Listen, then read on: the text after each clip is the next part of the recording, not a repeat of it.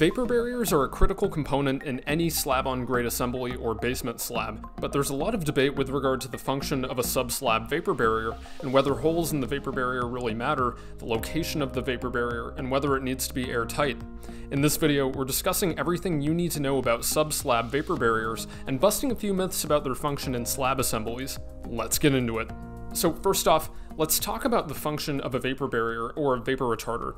The goal is to slow down or stop the transmission of water vapor through diffusion, not air leakage, which is a completely different transport mechanism, but via the movement of water vapor molecules from areas of high pressure to lower pressure, or high concentrations to lower concentrations. Nature likes equilibrium, and so this is why vapor diffusion acts in this way.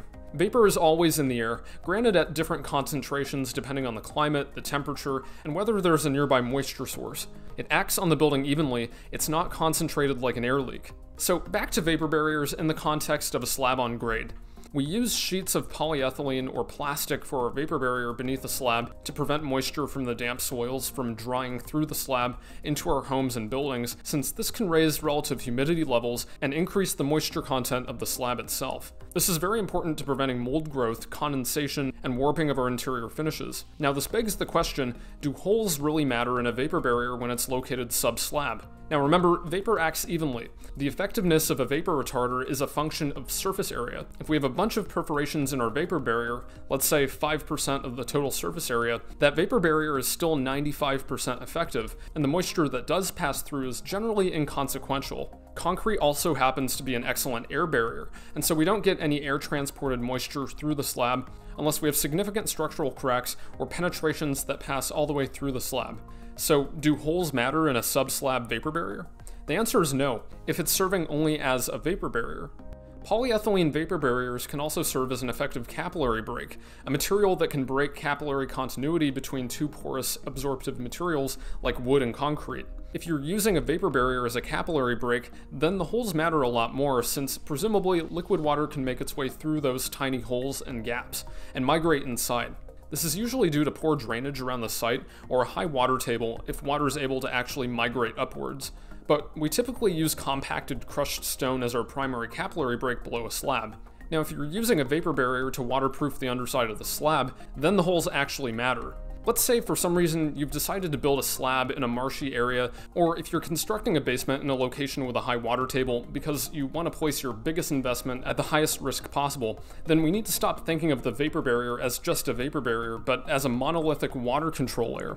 This means that we aren't using off-the-shelf polyethylene, but rather a pre-applied waterproofing membrane intended for submerged conditions that can resist enormous amounts of hydrostatic pressure without seam failures. It can serve as a vapor barrier, but its primary function should be a water control layer.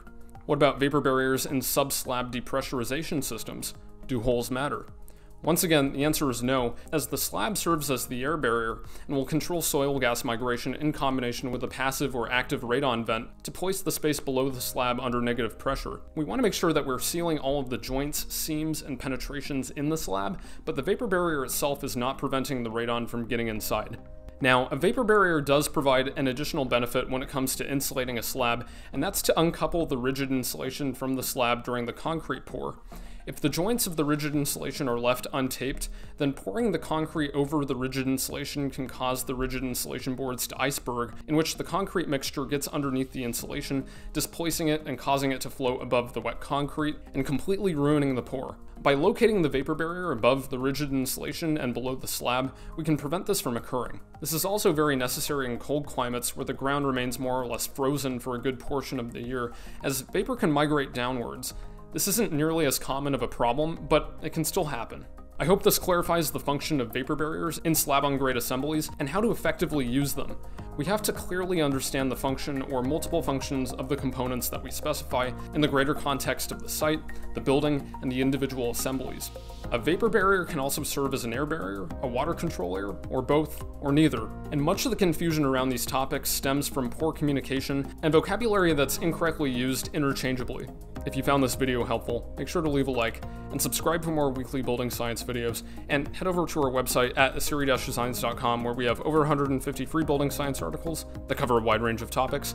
Links will be in the description below. For now, good luck with your projects. Cheers.